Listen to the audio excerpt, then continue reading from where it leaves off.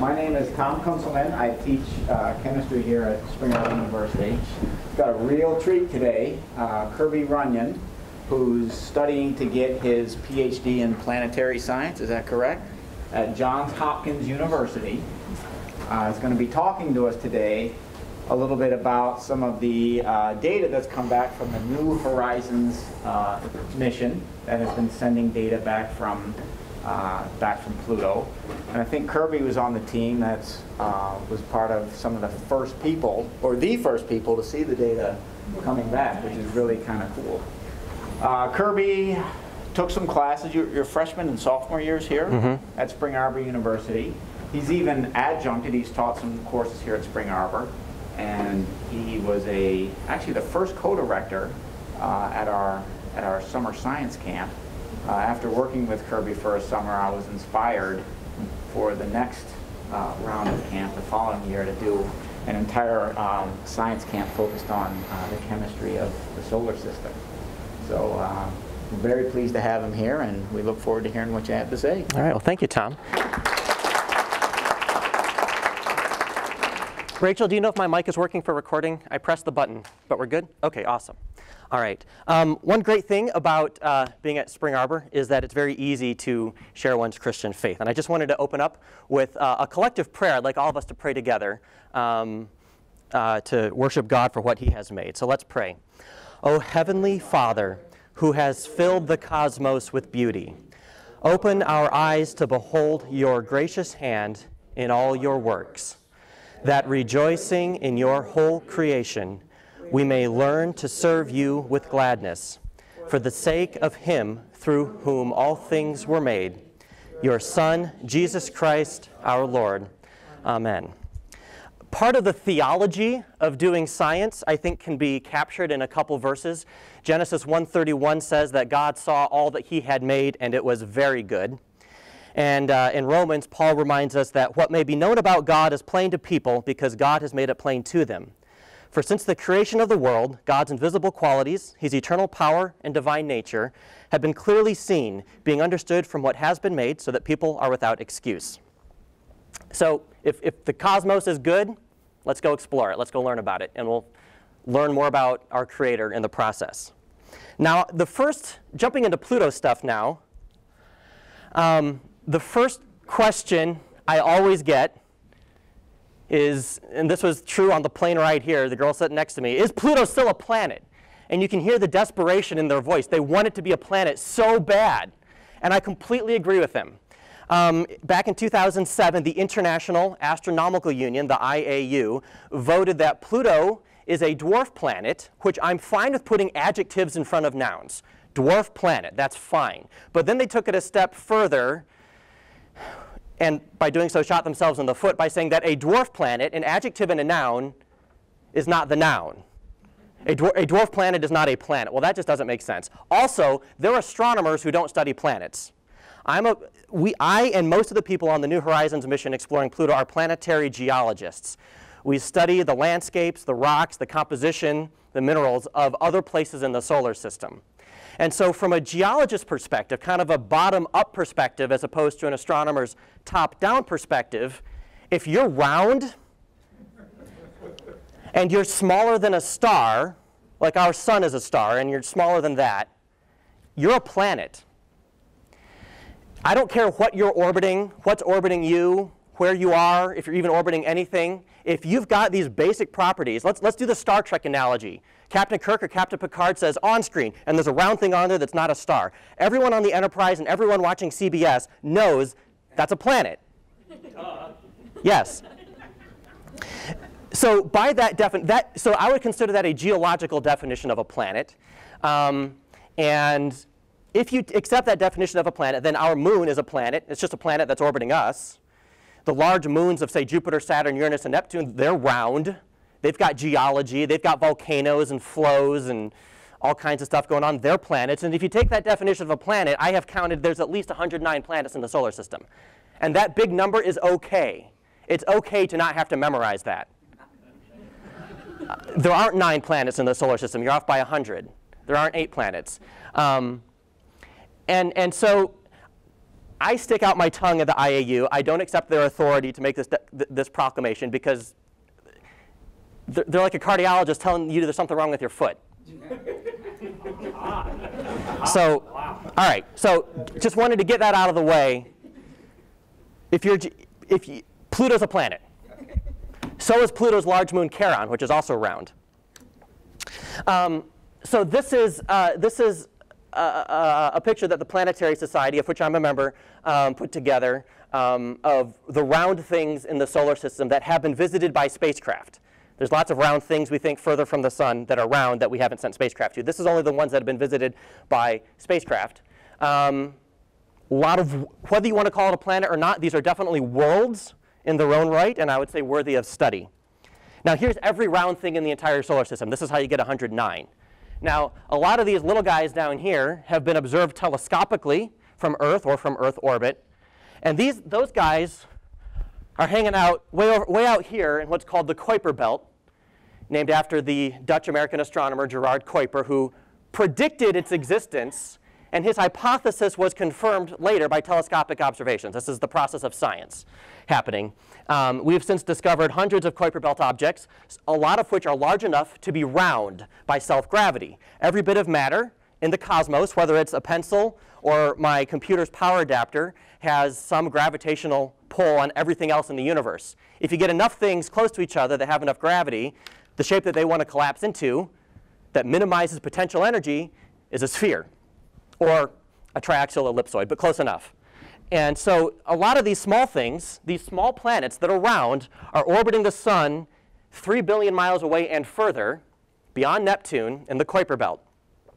There's dozens of worlds out there. Most of the planets are small little icy balls. Not to say they're boring, but they're small icy balls.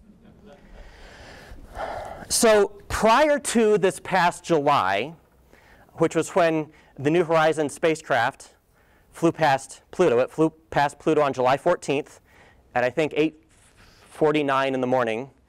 After a 9.5-year trip over 3 billion miles, it was 96 seconds early. And that gave us our first images of Pluto. Now, this is not from that. These are the best images of Pluto from the Hubble Space Telescope. And all we saw is some blurry blobs and weren't quite sure what to do with that. And on about July 15, when the data started trickling back from the New Horizons spacecraft, we got to replace, this is the same view as this. This is the same side of Pluto. Taken from New Horizons, taken from Earth, from the Hubble Space Telescope. This right here, this is on my cover slide. This is taken on an internet meme of its own. This is the heart on Pluto, because it's shaped like a heart. And besides, if something's got a heart on it, how can you not call it a planet? Let's be serious here. Right. So, and you can see the heart right here. So now that we have some high-resolution views, you can actually go back to your old data and actually start to make some sense of what you're seeing here. And in fact, we have seen some areas of Pluto brighten and darken with time. Looking at old Hubble data, we can still get new Hubble data and compare it with what New Horizons saw up close. OK, let's work. So this is just kind of a montage NASA put together of our evolving view of Pluto, starting from a fuzzy blob a few pixels across, and then as New Horizons barreled on. This past January is when New Horizons spacecraft, from still several tens of millions of miles out, started its long-term observation of Pluto. And those pictures got more and more pixels across. I remember back in April or so, we were having telecons with the science team. And they said, now don't share this with the public. NASA hasn't released this yet. But these few pixels here are Pluto. And you could see Pluto. We could just barely start to see some light and dark areas on Pluto. There's something that looked like a little white W. And that turned out to be the edge of the heart. The edge of the heart kind of gives you a W shape. But we were starting to see that in April. But we didn't know what it was yet. Of course, Pluto has a monstrously large moon compared to it called Charon. You may have heard it pronounced Charon. Both are correct pronunciations. I like Charon just because it sounds cooler. And so here's Pluto. This is to scale, this distance between them and their sizes. This is Charon. They orbit each other every 6.4 days, so about once a week. And what's really cool is that they're close enough in mass that that Charon doesn't really orbit Pluto like our moon orbits the Earth. They orbit a point somewhere in between, admittedly closer to Pluto, but still somewhere out in empty space. It'd be like two ends of a barbell or dumbbell with different masses on each end, and they would orbit like this. And I think I have an animation later of that actually happening. For Pluto is 1,186 kilometers in radius, double that for the diameter, and then Charon is about half that. It's about 600 or so kilometers in radius. So now I thought I'd take you on, I'm going to exit PowerPoint, and I'm going to take you on a guided tour of Pluto and Charon. They are beautiful planets. I highly recommend it. And to do that, I'm going to use some software developed partly for this mission at the Johns Hopkins Applied Physics Laboratory. That you can get a public version of this. It's called Small Body Mapping Tool. And what it allows you to do is take pictures from anything and put it on any planet-shaped globe, and you can explore it. So here's Pluto. And as we were approaching Pluto, we were seeing kind of this hemisphere of Pluto. And of course, as we're getting closer, Pluto's rotating underneath us. And its North Pole is right around here. So it's in perpetual summer daylight near the North Pole, just like northern Alaska, same deal in the summer. And so as we're getting closer, our pictures are getting higher and higher resolution. And Pluto's rotating into view here. And this, right like this, is how Pluto is oriented as we flew past. Again, the North Pole's right about here. This whole area would be like the Arctic Circle, if you want to think of it like that. And as we got higher and higher resolution pictures of Pluto as we flew past, we were able to make a mosaic where the really high resolution stuff at about 400 meters per pixel, so that's like 4 football fields per pixel of the camera. You could see Central Park in New York City for comparison if you had 400 meter per pixel images of Earth. And some of the first pictures that came back, oh, by the way, let me give you a little tour here just at this resolution. So this whole heart-shaped region, if you take the left ventricle of the heart, we believe this is a giant glacier, not made of water ice like on Earth, but of solid frozen nitrogen. And we believe it's flowing. And some of the first evidence for that were from the really high resolution pictures that came down. And I'll zoom in here.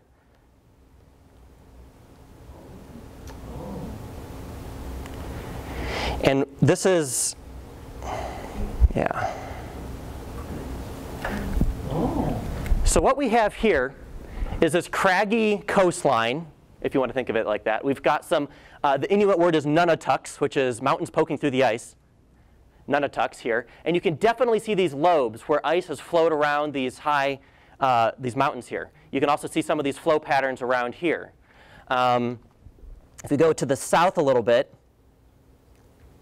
okay, this round thing is an old impact crater. And here's the impact crater's rim. And the rim has been breached by the ice. And the ice has actually flowed into part of the crater and kind of ponded there. We see similar things happen with glaciers on both Earth and Mars. Now one of the things that really caught our eye are these cells, these weird polygonal shapes through here. And we've had a lot of discussion about what they are. I think our first picture of them were actually in kind of the more central portions.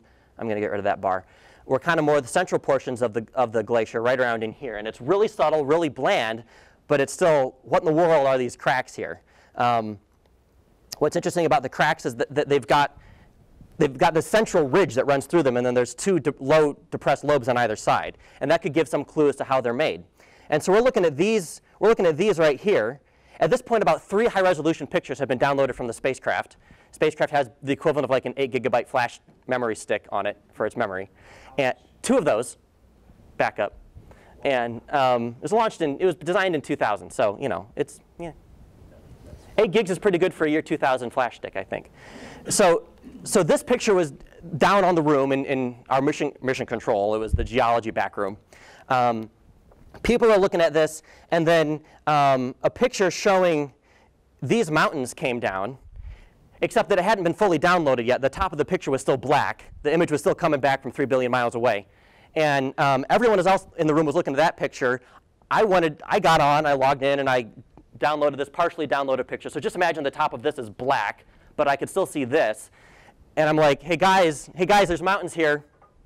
Guys, hey people, there's mountains here. And everyone's ignoring me. They're still looking at that glacier. And I'm like, guys, there's mountains. Oh, look, Kirby, there's mountains. I'm like, I know. So that was really fun to get to see that. And then everyone's like talking about the mountains now. I'm like, you're welcome. So there's this weird terrain down here that we have called elephant terrain, meaning we don't know what it is, but it looks like elephant skin. There's these fractures and some depressions, and not sure what's going on with that, but to be determined. The white stuff is carbon monoxide snow, and probably these darker areas are places of the glacier that for whatever reason don't have snow accumulated. Now, one of our science team members took this picture last winter out the hotel room, out his hotel window in Columbia, Maryland, when he was doing some work. And this is just a frozen pond. Yeah. But look at these cells, these convection cells in the ice. Look at some areas where there's some frost over here, and then it's darker with less frost. I'm not saying this is what's going on Pluto, but it's funny. It looks similar, doesn't it? Also, you know, this is much smaller than what's happening on Pluto. But it was funny, as we're looking at these pictures, he pulled up this picture he just happened to take last February or whatever, and showed us that. So is the same thing going on Pluto? Meh. I don't know.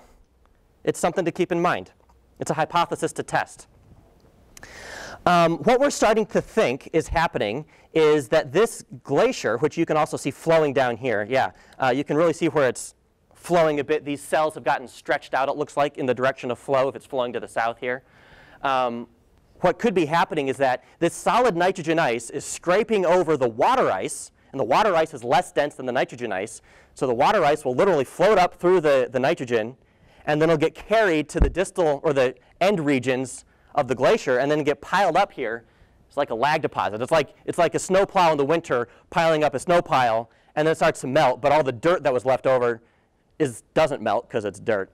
And it's just dark and gross after that. But instead of being dark and gross, we have tall mountains that are 11,000 feet tall. That's what that's the size of the Rocky Mountains on Pluto, made out of water ice, not rock.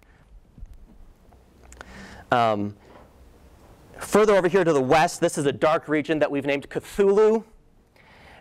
It's dark from, with apologies to Dr. Baldwin, some organic gunk. It's okay. This is what happens if you take natural gas, like methane. You expose it to, you give it a sunburn, you expose it to ultraviolet light, and you let it kind of snow down onto the surface of the planet, and you end up with this really dark material adjacent to this really bright carbon monoxide snow. Don't breathe it. It's carbon monoxide.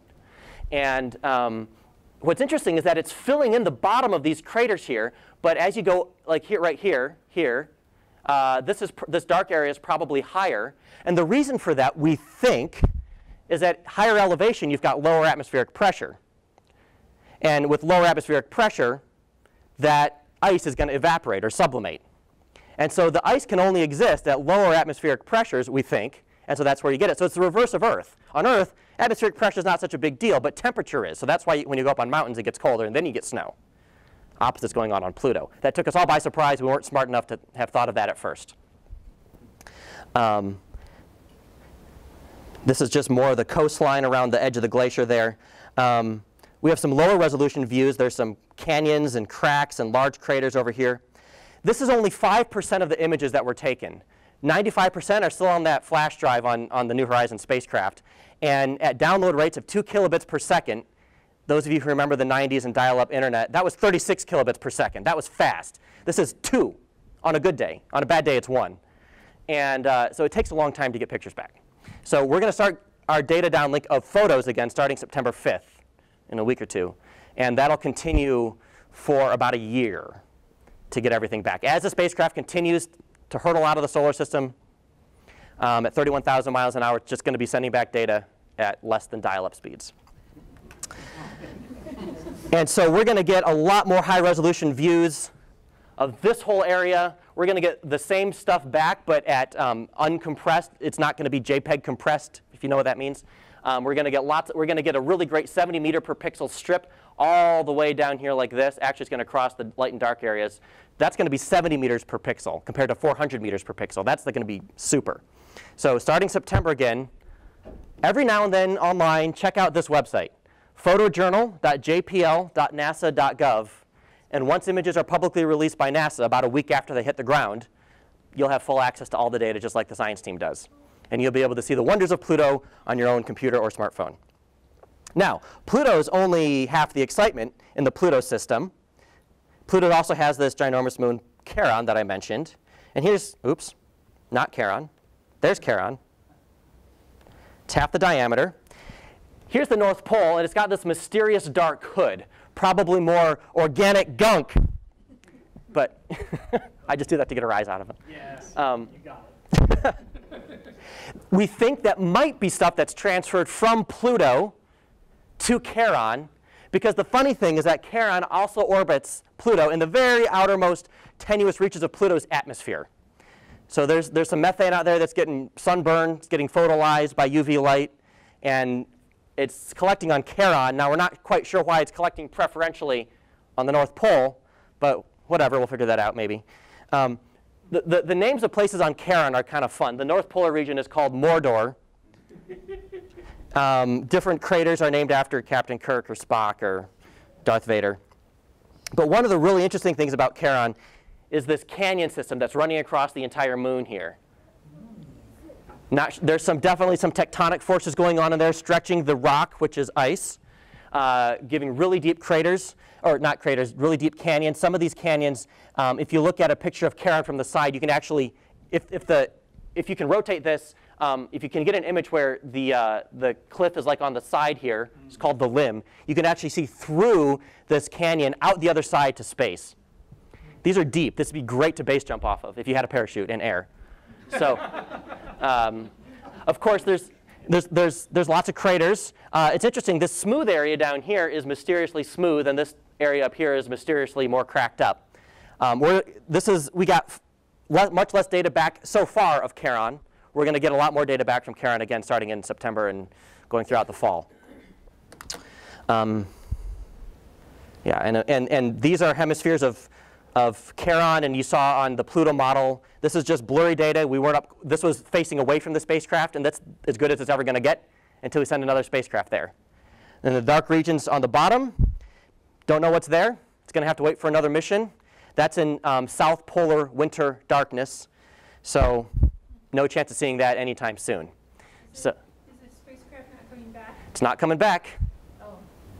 Nope. Almost none of our robotic spacecraft ever come back. It would take too much fuel and time, and with that fuel and time, you could go do more exploration, so why bring it back?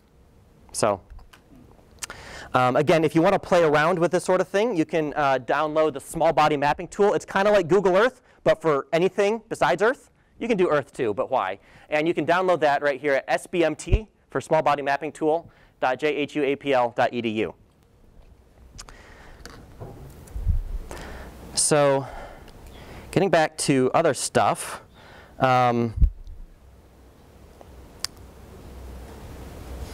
Yeah. Any questions so far? Comments? We can keep this informal. Yeah, Dad. How do you know that a mountain is 11,000 feet tall from that photograph?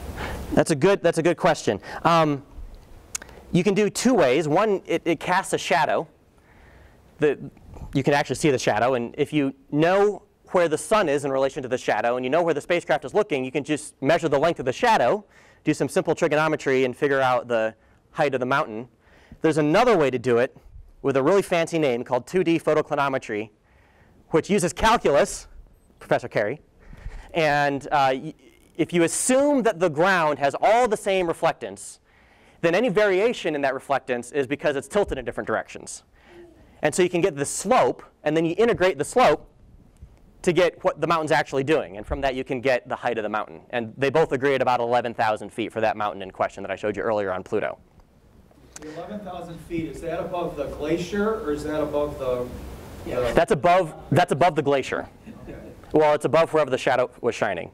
Yeah. And so does Charon have a rock base to it, or is it just all ice? Yeah, that's a great question. Both Pluto and Charon have an icy shell along the outside. And based on their bulk density, which we know from their mass and their volume, you would have to have a rocky core to give you a high enough density. But it's ice and maybe some liquids down deep, hundreds of kilometers to where you start to get to a rocky core. Yeah. So then as the spacecraft passed Pluto,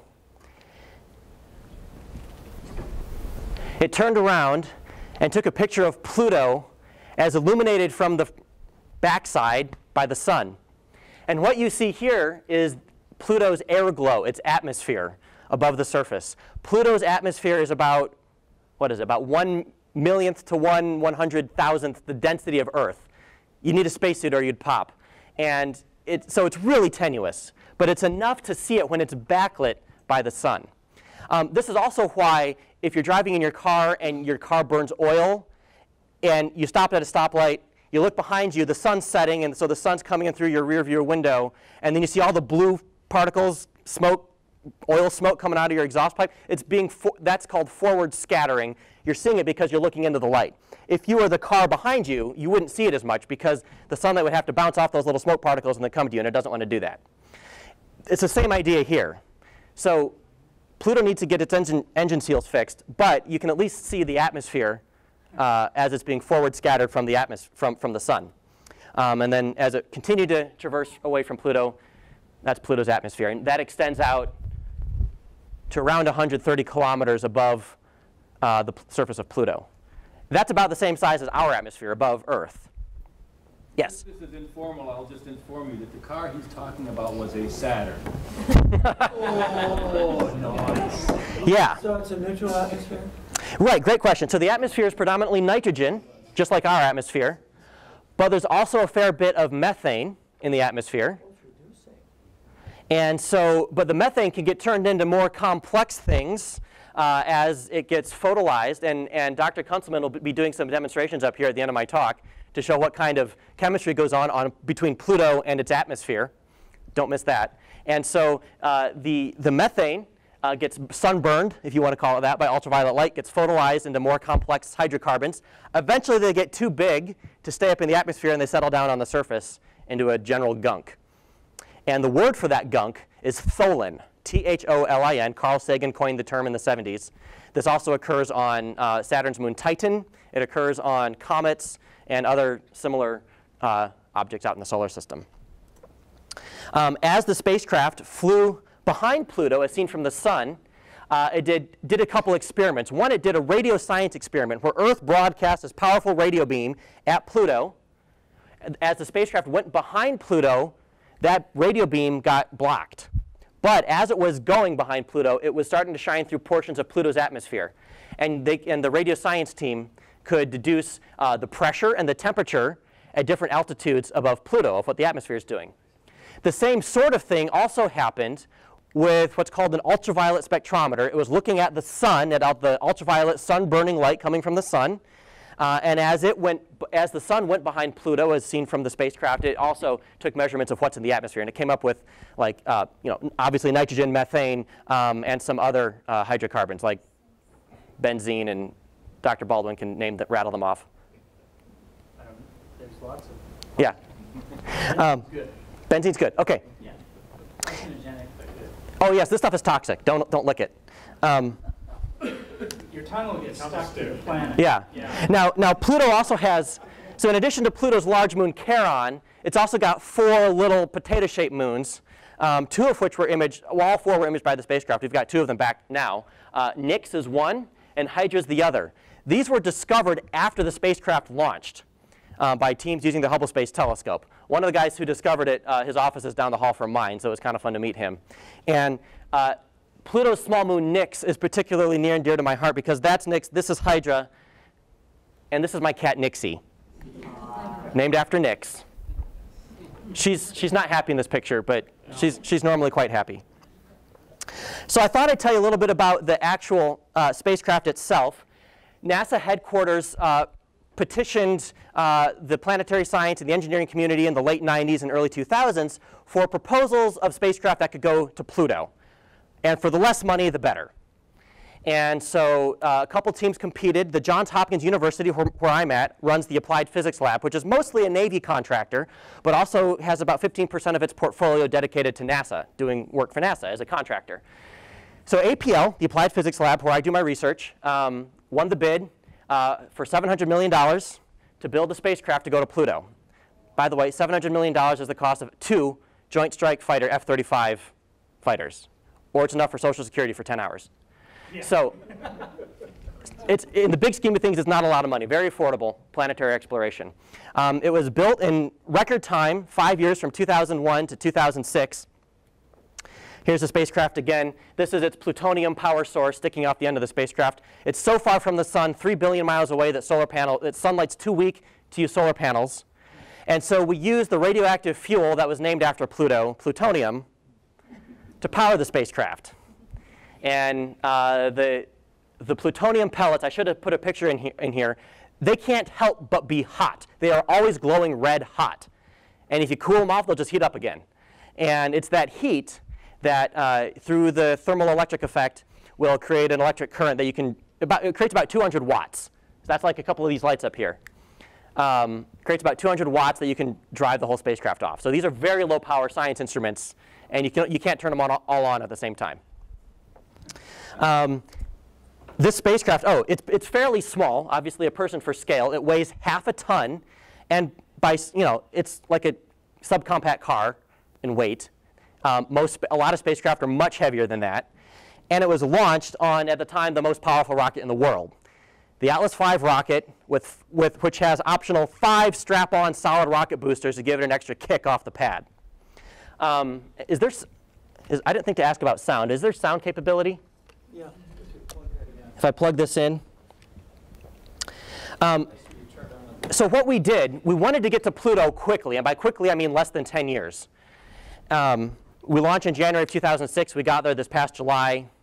Yeah, 9.5 years to get to Pluto. We wanted to get there quickly. And so we made the lightest spacecraft, and we launched it on the most powerful rocket. So this rocket doesn't even know it has anything in it. We're basically launching this monster rocket empty to make it go really fast. This is where rocket science gets easy. The lighter your payload, the bigger the rocket, the faster it goes.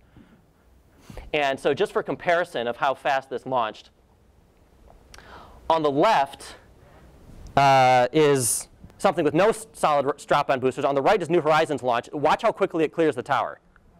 That thing's gone. This thing's still lumbering slowly off the pad. I'll play that one more time. This is New Horizons launch. It's an empty rocket, essentially, with 5 strap-on boosters. Here's no strap-on boosters and a heavy payload, and this thing just shoots off the pad. And that's how you get to Pluto in less than 10 years. The trajectory the spacecraft took, like I said, it launched in January of 2006. I was a physics major at Houghton College at the time. I'd done 2 years here at Spring Arbor. I was at Houghton. I watched this live on NASA TV on my computer. Yes, we did have streaming internet video back in 2006. Oops. I want to make a play. So we launched from Florida, due east. As we're rounding over Africa, we light the rocket engine again to give us a kick out to the outer solar system. Now, going really fast wasn't enough. We wanted to shave even more time off. So in a few months, we crossed the orbit of Mars. And then we had to cross across the asteroid belt on our way to Jupiter. Now, Jupiter's got a lot of gravity, and even more importantly, it's got a lot of angular momentum around the sun. It's just hauling. And so we sped by Jupiter to pick up more speed and trim 3 years off the flight time. Going by Jupiter trimmed 3 years off the flight time, crossed Saturn's orbit, but Saturn was somewhere else in its orbit. This is to scale. Space is really big. Crossed Uranus's orbit. Uranus was elsewhere in its orbit. And then almost exactly 1 year ago today, we crossed Neptune's orbit. Actually, on August 24th, it was a year ago we crossed Neptune's orbit, on the way to Pluto. And as we bear down on the Pluto system, it got bigger and bigger in the windshield, which is shown here. Was there wind? No. Oh. I mean that metaphorically, Dr. Baldwin. Solar wind. You can see the wobble of Pluto there. We sped past Pluto. This is based on real images you've already seen. and then we get to see the atmosphere backlit by the sun, and now we're just hauling out into the outer solar system. This is one of 5 spacecraft that humanity has launched that is leaving the solar system never to return. It's beyond the escape velocity of the sun. The other 4, Voyagers 1 and 2, which did the first grand tour of the planets in the 70s and 80s, and also Pioneers 10 and 11, which in the 70s explored Jupiter and Saturn for the first time. And together with New Horizons, those are the 5 spacecraft that are forever leaving the solar system. Let's see.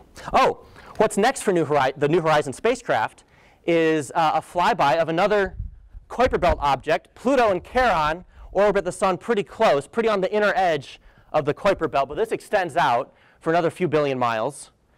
And we've selected a target that we can get to with the remaining fuel on board. By the way, what is it, Dr. Trexler? Newton's first law, an object in motion stays in motion? Yeah, so Newton's first law says we don't have to keep the rocket engine on, we just coast. You know, once the rocket engine burns, we're good forever, basically, because we're an object in motion, and so we stay in motion, so we're just moving.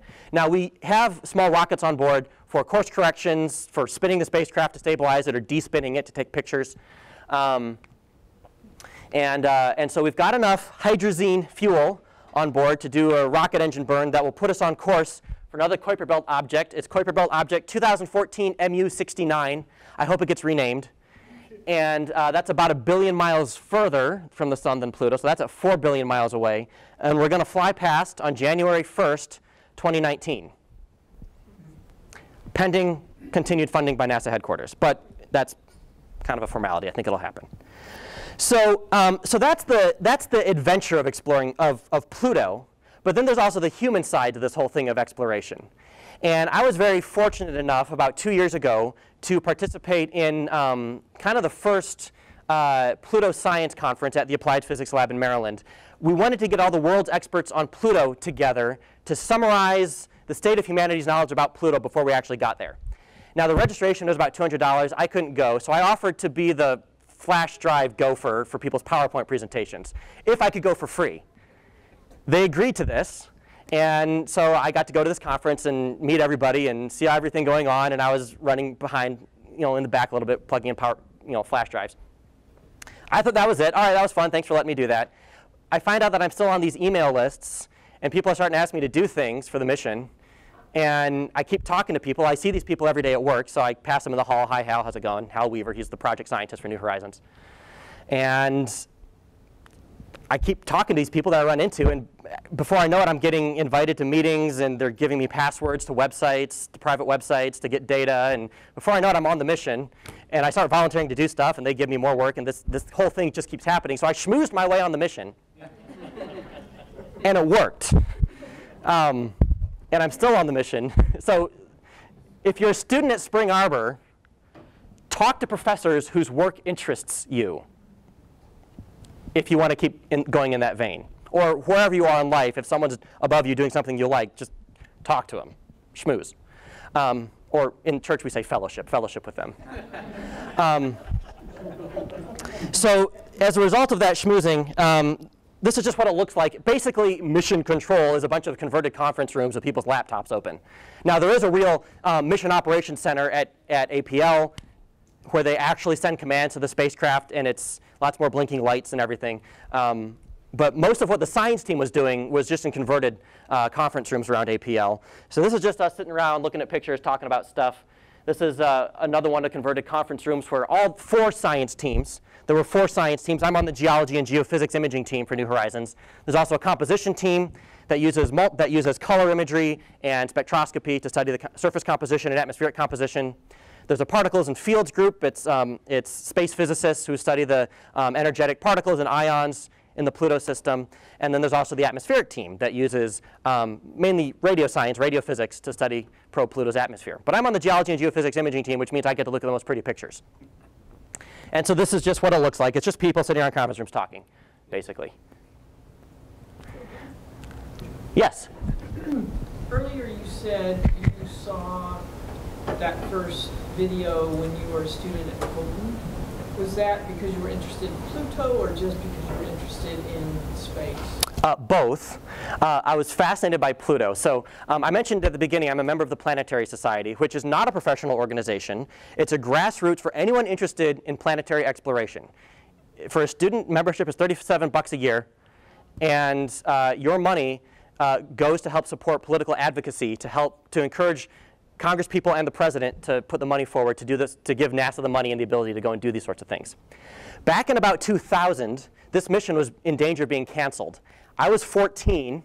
I was a member of the Planetary Society. I called up my representative. I don't remember who they were. And I said, you've got to fund the Pluto mission. We've got to go to Pluto.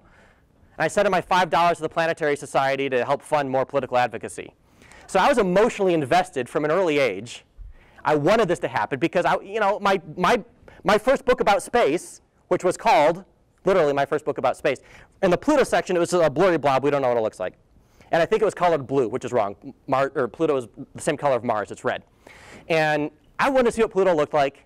And so this mission meant a lot to me. And so as a student at Houghton College, a physics major, I'm like, yes, we're finally going to Pluto. This is the rocket launch. I got to watch it. So Pluto's been in your vein for a while. Pluto's been in the back of my mind for a while. Now, what's really fun when you work on a mission is that sometimes you get to meet celebrities. This is Brian May, who's a lead guitarist for the rock band Queen. By the way, he also has a PhD in astrophysics, I think from either Cambridge or Oxford. He's a really nice guy. He's a rock, if you've ever heard like, we will rock you, stuff like that, that's him. And he's just a really nice guy. He wanted to come and hang out with us. The principal investigator of our mission, Alan Stern, invited him on, made him an honorary team member of the geology team. So he was with us 2 days. He got to see some of the images first along with us, and I got a picture taken with him. And that's not the NASA logo on my shirt, because that says nerd, not NASA. And this is kind of the day-to-day operations. This is just a converted conference room. There's computers everywhere that we can download all the data in real time. Here's Brian May. Here's me looking confused. And there's lots of snacks. But here's Stuart. He's getting here's peanuts. He's getting snacks. And here's Simon, and he's doing some smart person stuff. So that's what it looks like to be on a mission. Now, another cool thing. Where the audio? I want to make sure the audio's up for the next thing. OK. The next cool thing is that Stephen Hawking sent a special greeting to us, which is really fun. And so it's a YouTube link here. I'll click on. And then I also have a transcript, because he's a little hard to understand sometimes if you're familiar with how he talks. So I would like to congratulate the Pluto Rising team oops. on their pioneer decade-long mission to explore the Pluto system and the Kuiper Belt. Millions of miles from Earth, this little robotic spacecraft will show us the first glimpse of mysterious Pluto, a distant icy world on the very edge of our solar system. It is 50 years since the first successful mission to Mars, Mariner 4, sent back 21 images of the red planet. Now the solar system will be further opened up to us, revealing the secrets of distant Pluto. The revelations of New Horizons may help us to understand better how our solar system was formed. We explore because we are human, and we want to know. I hope that Pluto will help us on that journey.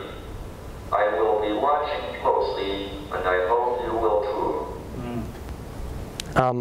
If you didn't understand that, no, I don't want to watch that.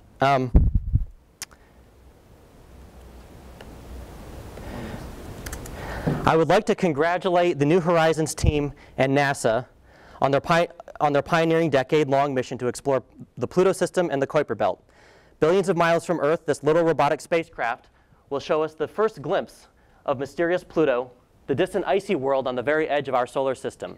It is 50 years to the day, and he's right, since the first successful mission to Mars. Mariner 4, which is the name of that spacecraft, sent back 21 images using a really bad black and white TV camera, images of the red planet. Now the solar system will be further opened up to us, revealing the secrets of distant Pluto. The revelations of New Horizons may help us to understand better how our solar system was formed. We explore because we are human and we want to know. I hope that Pluto will help us on that journey. I will be watching closely, and I hope you will too. So that was a lot of fun to get a personalized message from Stephen Hawking. Yes? So between 50 years when they sent out the Mariner 4 and this one, nobody wanted to fund any more planetary? Oh, there have been tons of planetary missions in between there. It just happened that we happened to do this on a round year anniversary. Okay. Yeah, no, there's literally dozens of spacecraft out in the solar system that have been launched pretty much continuously since we started. Yeah, that would be sad if that were the case, but no. Sorry, my computer's acting funny. Oh, okay, well, that's the end of my prepared slides at this point. And I want to invite Dr. Kunzelman. Yes, and take questions. I want to take questions too. I'll take some questions, yes. Jan. Read that the farmer who first discovered Pluto with his homemade telescope and so kind of self-taught, that his ashes, a vial of his ashes when the spaceship. That's right. A few grams of his cremated ashes. Was there anything else that of kind of sentimental value that went out on the spaceship too? Yes, there were two sentimental items. One were Clyde Tombaugh's ashes. He was the American astronomer who discovered Pluto in 1930.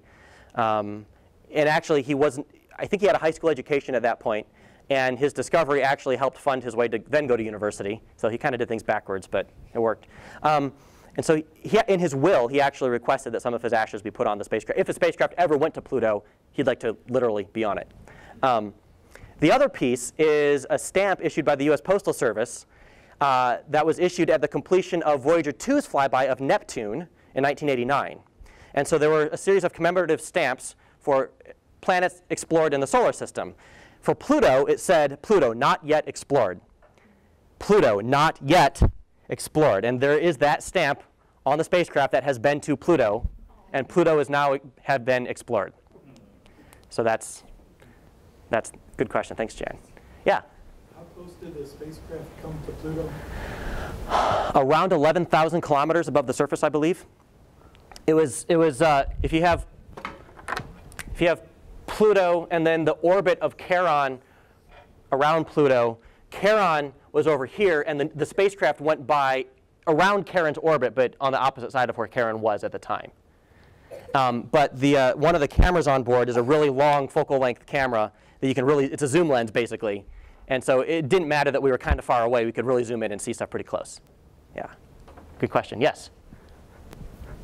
How long will the fuel last be able to transmit back? You said it's going to take quite a number of months, if not years, to get all the data back. It's coasting, it's just flying, but they calculated that to take how long? So we'll get the last of the data back in November of 2016. And we've got another flyby of another Kuiper Belt object planned for 2019. And so this October, September and October, there's going to be 4 engine burns to put the spacecraft on the correct trajectory to reach 2014 MU-69. And probably that will take most of the rest of the fuel, which is several kilograms. There'll be enough left for a little minor course corrections as you get there. The rest of the fuel is used to spin the spacecraft up for stability, like a Frisbee spinning is more stable. And you do that with the antenna, with the dish, pointed at Earth so that you can send and receive instructions and data. And that doesn't take any fuel to do that. So it has enough power, enough plutonium electrical power to keep taking data through the 2030s or 2040s. And in fact, there's probably not going to fly past any more objects, but we still want to study the effects of the sun, solar wind, and these plasmas and magnetic fields and ions. And I think we even have a neutral charge, neutral particle detector on board that will help us characterize that part of the solar system. But the biggest limiting factor is money. Yeah. So you've got the liquid, well, it's not liquid, but you have the nitrogen glaciers and then mountains essentially made of liquid ice. Solid ice, yeah, water ice. Evidence that the nitrogen etches the ice mountains at all? No, in fact, that probably doesn't happen at all. Nitrogen ice is fairly soft. It's much softer than water ice. What we think might happen, though, is that the nitrogen ice would pluck chunks of water ice off the bottom. Nitrogen ice has a density of 0.99 grams per cubic centimeter, and water ice is 0.9, I think. I think it's 0.9. And so that difference in density would then allow the water ice to, that's solid state convection, which is kind of what's going on in my lava lamp that I didn't start soon enough. But the wax is less, it becomes less dense with heating, and so it will float up through the blue liquid, which I don't know what it is. But it's the same, but this is the convecting thing we think is going on in Pluto's nitrogen ice glacier, giving us these cells on the surface. By the way, no glaciers on Earth are seen to convect. So that's kind of interesting. Yes, Mrs. Kunzelman. Is this your dream job, or what would it be if it's not? This is on the trajectory to my dream job. This is most of my dream job, yes.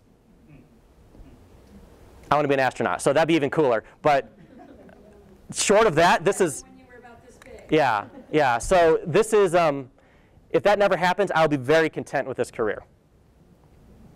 So, yes, thank you. Kirby said the iceberg, The glacier? glaciers Uh-huh. is flowing away, or is flowing out. Where is it? Summit? Do you have any idea where it's coming from? It's coming from the middle. It's kind of like if you pour thick pancake batter onto a griddle. You know how it just kind of like spreads out from the middle because it's too tall to support its own weight? It's the same idea. This is a giant nitrogen pancake.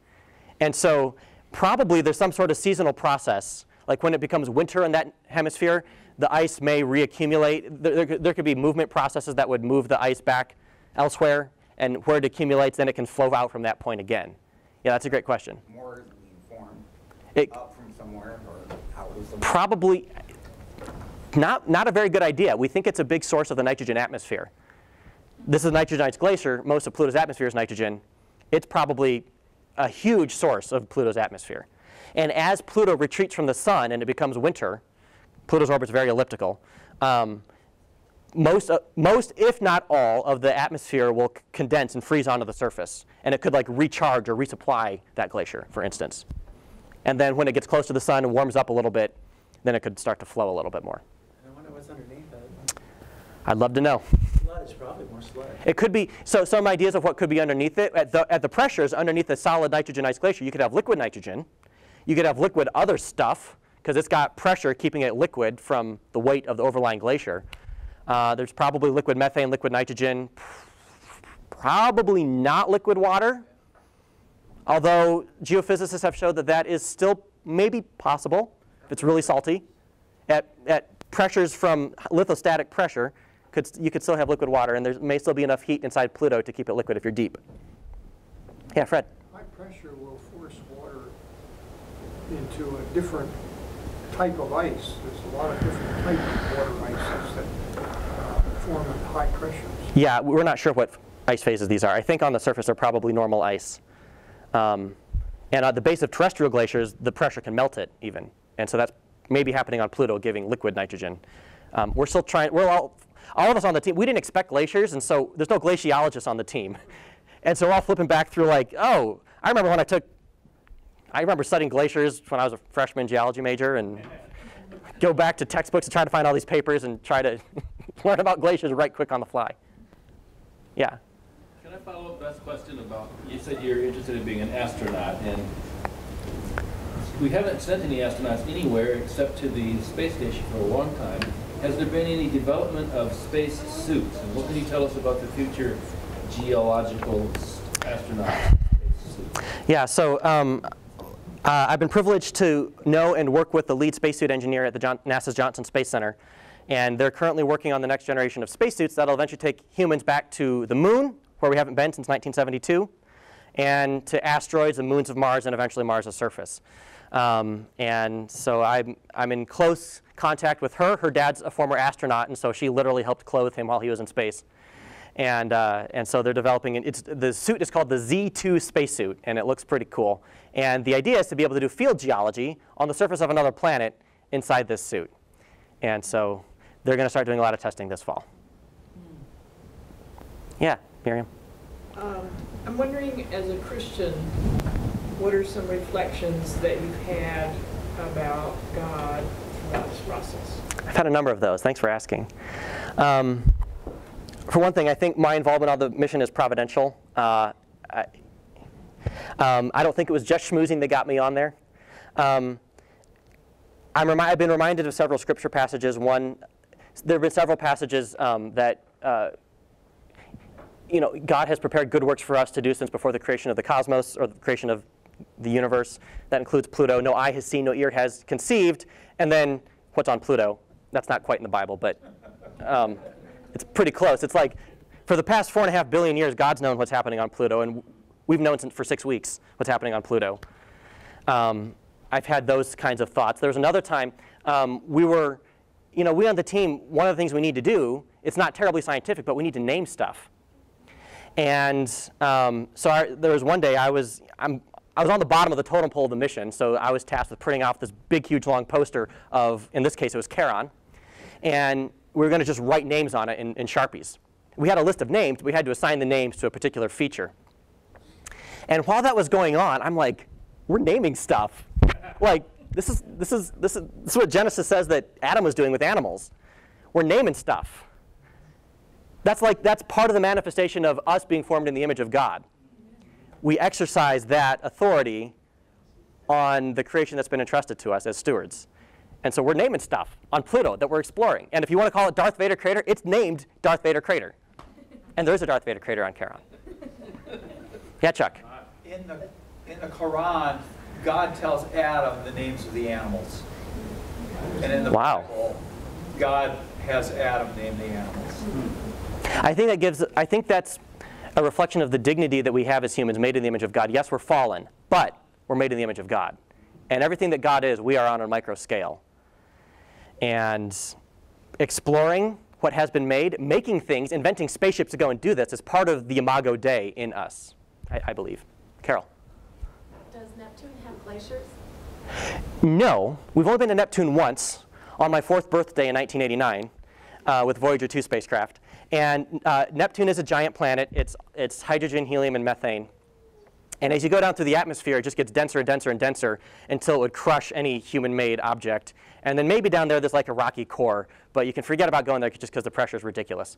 So Neptune's used to be called the gas giant, and that's not quite accurate because there is a rocky core to it. It's not just gas all the way down. And most of the gas is in a liquid or solid phase. Now, Neptune's moons are very interesting, and I actually skipped a slide that I can show you now. Neptune has an incredibly interesting moon called Triton. And one cool thing about Triton is that we don't think it formed with Pluto. We think it's a captured Kuiper Belt object, or it didn't form with Neptune. It's a captured Kuiper Belt object that formed in the Kuiper Belt along with Pluto and then was captured. Here we go. And one reason we think that is because it's orbiting in the wrong direction. Everything orbits in the same direction as the planet rotates, except Neptune is rotating like this and Triton's orbiting like that. And you can't get that if they're forming in the same place in space at the same time 4.5 billion years ago. So this top picture is the surface of Triton. The bottom picture is Pluto at the same resolution. This is about 400 meters per pixel. And we think these terrains may be similar. What's going on here to explain this is probably ice convection, like what's kind of going on in the lava lamp. We think some kind of convection based on the cellular structure is also happening on Triton. And we also have fairly poor coverage of Triton's surface. It was done with 1970s TV camera technology. This was done with fairly modern digital camera CCD technology. And so the differences in image quality are part of the problem in interpreting. But Triton is a fantastically interesting place in the solar system. It's one of my favorite planets. We need to go back. There's a lot of places in the solar system I want to go, and this is one of them. So Triton is probably Neptune's most interesting moon, but there's also a few other small, round moons of Neptune as well. So yes? Do you have the intention to be on a glacier before you do anything else? It's funny you ask that. I've flown over glaciers on family vacations in Alaska, but I'm like, oh, there's a glacier. OK, next. Now I'm more interested in glaciers. One of my friends is doing her PhD in glaciology at University of Buffalo. And we want to, in the future, we want to be like grant writing buddies and do science together. And so, and like use Earth analogs as stand-ins for stuff on Pluto. So my friend Carrie and I may be going to a glacier and pretending it's Pluto or Mars sometime. Go to Mount Rainier then. OK, all right, thanks. Tom, did you want to come down? We can start setting up for some cool stuff. Folks, this If you have somewhere to go or you want to take a break, you're welcome to do that. If you'd like, I do have some demonstrations here. You don't have to stay for them. I just thought it might be fun to sort of explore some of the temperatures and maybe some of the gases that might be found on Pluto. But you know, you're welcome to go if you need to. I'll wait about 5 minutes to get started, and if folks come back in after taking a break, we'll do some experiments. Let's have a hand for Kirby. Yeah, thank you.